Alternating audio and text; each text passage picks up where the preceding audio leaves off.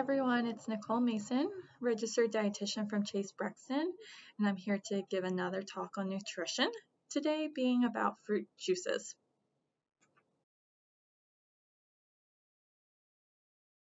So the first question is, can fruit juice be healthy? Fruit juice can have a healthy source of those vitamins and minerals similar to those found in whole fruit. The difference is that fruit juice lacks fiber. And we know that fiber helps with digestion. It also helps keep the blood sugars a little bit more stable for those living with diabetes. There's also some concerns when we have more fruit juice compared to water, and some health concerns that can come up with that. So if you were to choose a fruit juice in the store, I would recommend purchasing one that says 100% fruit juice. So how much fruit juice is an appropriate amount to have?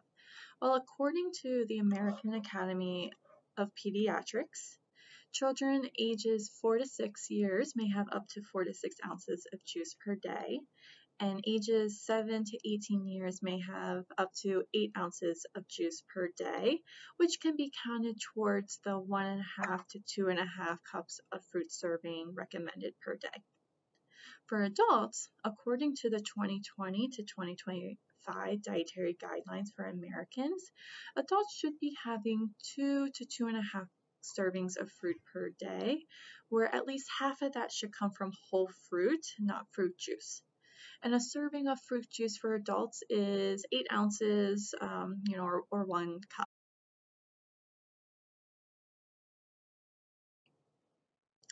So is juice better than soda? Both juice and soda contain sugar. Both of them can impact the blood sugars for those living with diabetes. Fruit juice provides those vitamins and minerals, as mentioned before, where sodas do not have those nutrients. These beverages can also impact our dental health when we have too much.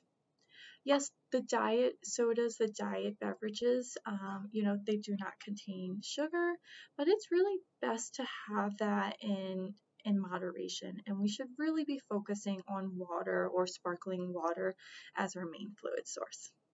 All right, everyone, that is everything you should know about fruit juice and about sodas, and I'll speak to you next time.